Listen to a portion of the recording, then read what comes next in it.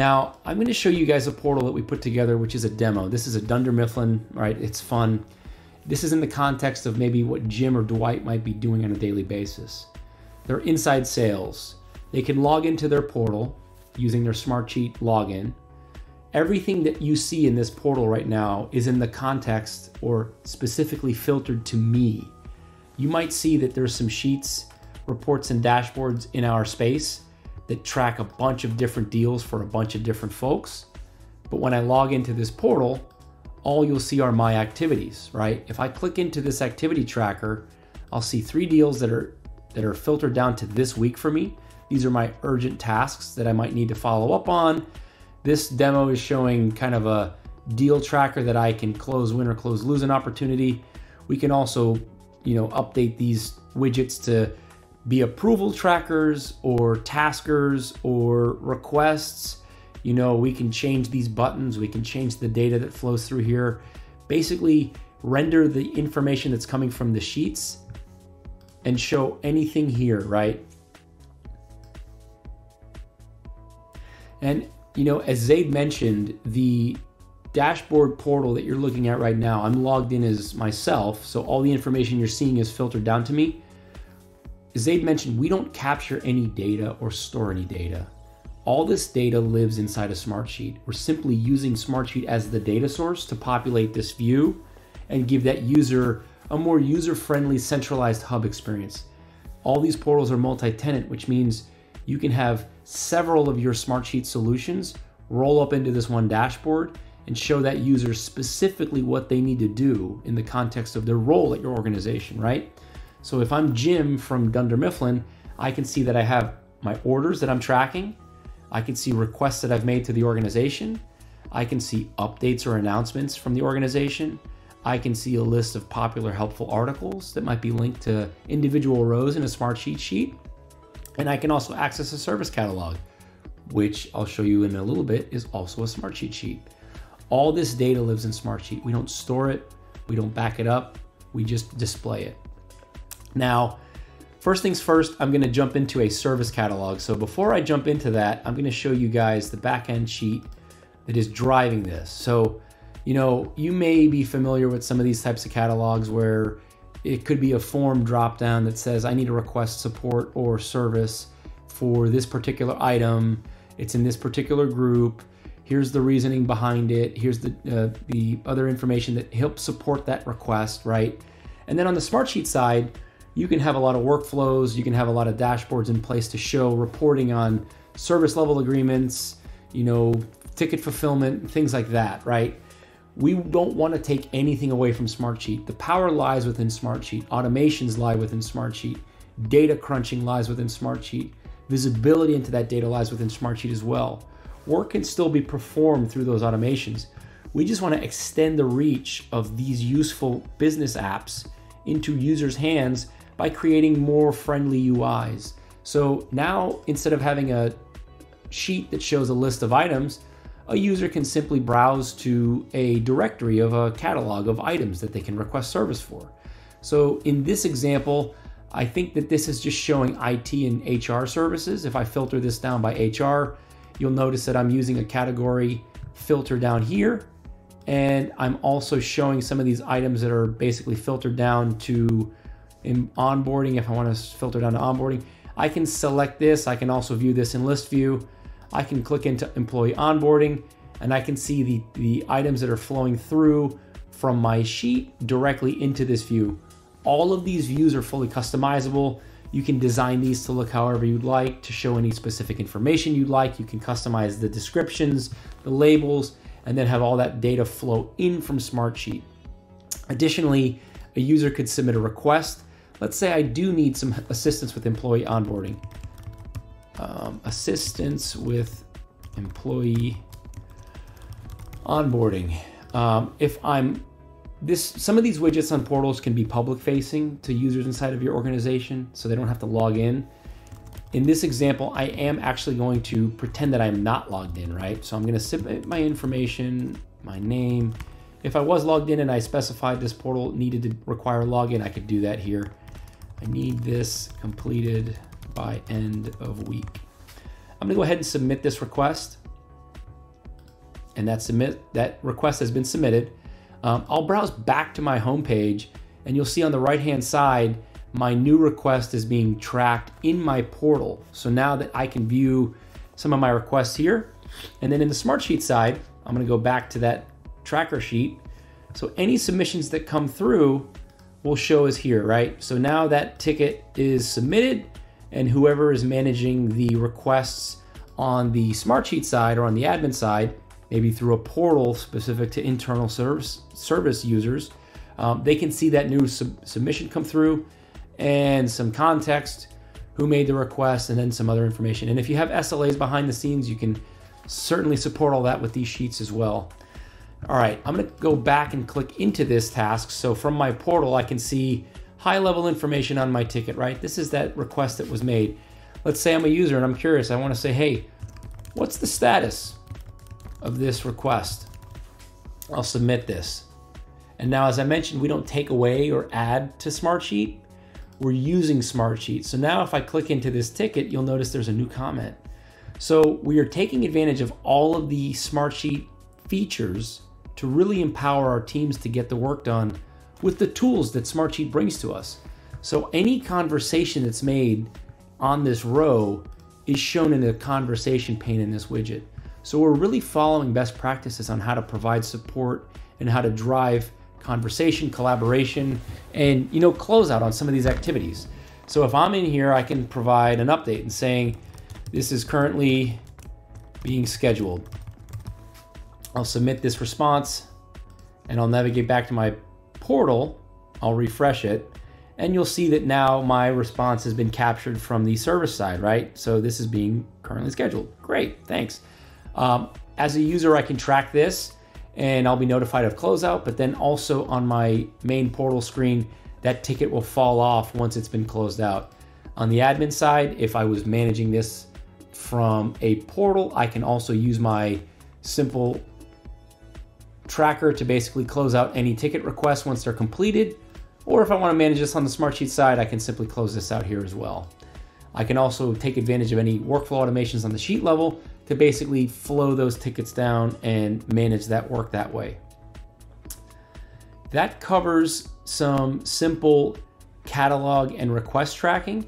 I'm going to go ahead and jump into this order sort of widget that you're looking at here. So now if I jump back into Smartsheet, you'll notice that we might have a pretty robust dashboard that shows sales activities in the organization, right? And it's got a report that pulls in sheets that has sales stats by individuals, by people, by reps. If I click into a sheet, you'll see that there might be a few deals that show up here. There's a bunch by people, there's some dates, there's some probabilities, there's some closing. Now in this demo, this is a field sales tracker, but this could really be an approval widget. This could be a daily task tracker. If I want to click into that to see the list of activities currently for this week, I can see that my items are filtered down and I can click into view this. I can see some basic level information and some notes that I may have had captured on this opportunity. If I want to say this deal has been received, I can come back here and say, all right, the customer provided payment today. I'll go ahead and capture this note and I'll mark this as closed won. This is going to update that item, remove it from my daily list of activities, and I'll move on to the next one, right? If I jump back into the sheet, you'll see here that this activity has a comment. All right, the customer provided payment, and closed one activity just highlighted it, updated the sheet in real time to close that activity out, which will then flow that data up to my dashboard, right? Seamless. Now the user doesn't have to touch Smartsheet. They don't have to move a deal through a pipeline. They're simply managing all of their work from right within this portal. Additionally, we provide a bunch of different templates and a bunch of really cool things on the portal side to provide visibility into sheets that might have many different use cases. I'm going to actually switch over to the back end now to show you guys what portals look like from an administrator side. So I'll go ahead and click into my demo portal, and portals are driven by what we call modules, and modules are basically sheets. Sheets are the source of truth, right? We have a sheet that could act as a catalog, like you saw in that service catalog, or you have a sheet that might be a capture sheet, like that tracker sheet, where we capture any submissions and track status on them. We give users the ability to manage those artifacts by basically giving them a module sheet manager. Once you identify what sheets go into making up that quote-unquote module, we give you the ability to turn on or turn off columns. So similar to like a dynamic view where you want to share something out, but you don't want any sensitive information to be leaked, we do the same thing here. If we want to prevent any of these back-end sheet columns from being displayed in the portal anywhere, we can turn those off. We can also identify contact type that can be used for, system level matching to users. And then we can also specify which columns we want to use for that drop-down filtering like you saw in the service catalog. So in that example, you saw there was a category and a subcategory drop-down. Those are identified here. Additionally, with request trackers, you can do the same thing. So you notice that ticket that I submitted from the catalog gets submitted into a request tracker sheet. We can also use the data from that request tracker sheet to populate widgets on the dashboard to show that user data. This is where we can manage the visibility on all those different items. Another component inside of a module is a form. Now, you can use our form builder to generate a really simple form, or you can use an external link and maybe paste a Smartsheet form that's more specific to your use case in the event you want to do that. The benefit to using our form builder is if your module has an output and an input sheet, you can map data from one to the other. So in the example of that catalog, I have a tracker that submits tickets to. I can pull data from the catalog. So when I was on that ticket page, I can pull data from that and map it to a column in my tracker sheet. So I can do that here. I can enable or disable widgets, or columns rather. I can drag and drop to reorder them on the form, but then I can also map to that other kind of source catalog type sheet, right? So this catalog entity will be mapped to the catalog in the request sheet. Those are basically the core components of how to manage modules.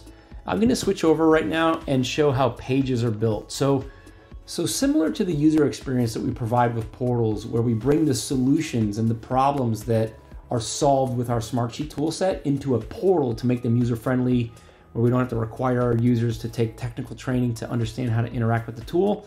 We want to bring that same level of user-friendliness to portals and how we build them on the back end, right?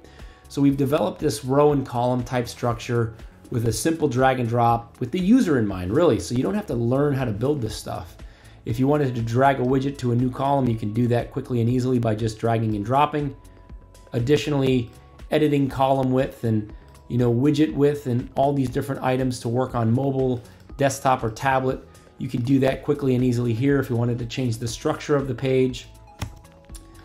And then also we provide you a small library of about 11 different widgets that you can use to display data from Smartsheet. So as previously mentioned, we don't store any data, but these widgets connect to the sheets through that module that we just covered to pull data from the rows to then display them on the portal side. These widgets are built for specific cases, right? So we do have tables, widgets, forms, activities. I'm gonna go ahead and build a new activity widget. So at first glance, you'll notice that it's not loading any activities because I need to select a data source, but I can title my widget. I can say list of tasks. I can change really quickly. I could pick a different background color. I can add icons, text color, description, some simple classes. I can then come down here and select a data source for this. I'll select request management, and maybe my tasks are related to that tracker that I'll select a detail page that these will pump into. And then once I select my request tracker data source, I can then see the columns that are coming from that sheet. And I'll be able to select a title column. I'll be able to select a description column, which I'll basically say is comments and notes. Submitted column will be request date here, and action column will just say status. Next, we have the ability to style these to match anything. So if we have special brand guidelines, we could specifically style a widget in this case, or we can style the portal at large to make that portal match maybe our corporate website or our other service portals that we have in the organization. Custom actions for this type of a widget would allow us to add some buttons that might provide a function to a task. If we could add a button that might update a status to close it out, or to add a blocker, or anything we'd like. And then jumping into the filtering for widgets, this is basically filters that get applied so that we know how to display data. At a very high level, we could filter it down so that it only shows the person who's logged in would match that contact column for request or email. So similar to that Dunder Mifflin use case that I showed, you only saw my requests and my tasks. This is a similar concept here. This is how we would do that. Time-based filtering, we can select a couple of dates, and that would filter down based on the create date that we identified in our module manager and only show dates within a specific range. And lastly, the completely flexible source sheet filters. So this is similar to what you might see in a report builder, where you can stack filters, you can group filters by different operators and or operators, you can select columns, you can say catalog ID, well, that was a rough one to pick, but let's say request title contains new. We can filter down so that anything that might have a new in it, or something more specific would be urgent, right? We can say any title that has an urgent one can show in this widget, so we can have really quick visibility into urgent tasks that might need more attention. That's a really quick overview of this page builder and adding a widget and selecting a data source. So the page builder is very flexible and allows us to nest pages, to have child pages. It's a really great tool, and we also provide modules. So with modules, we also have the ability to add pre-made templates that we've identified from best practices, just from all the years of doing this kind of work. We give, out of the box, we have 4 templates, but you could certainly pick any of the other items that you're tracking in your account. So you can use these as data sources to populate your portal widgets. If you did select one of our templates and we add this to the portal, it will add new pages. It will add these templates to your portal workspace and organize everything in a way that makes it easy to manage. As you can see here, we have some brand new request management lists and pages, and they come pre-made with kind of the row and column setup. And then I can just come in and say I want to have a list widget that's connected to my catalog sheet, and that's how we would build the page quickly and easily. Now, these 2 components really drive home value to our users because we can expand reach with portals to all users within the organization. We don't have to provide trainings. They don't have to become Smartsheet Core Product certified. These are intuitive portals that bring a lot of value and make management of these work products much easier. And configuration management brings a lot more value to us as the developers on these solutions, where now we can collaborate better and more effectively with our team, track changes, maintain documentation, and then also have that visualization of how our solution is made up as a whole. So we really find that these do drive a lot of value to Smartsheet. And thanks again, guys, for letting us demo you guys today. This has been awesome. And as I mentioned from both of us, we're really hoping to empower all of the teams to really drive and bring that true value that Smartsheet has to everybody in organizations of all sizes, right? So thank you very much.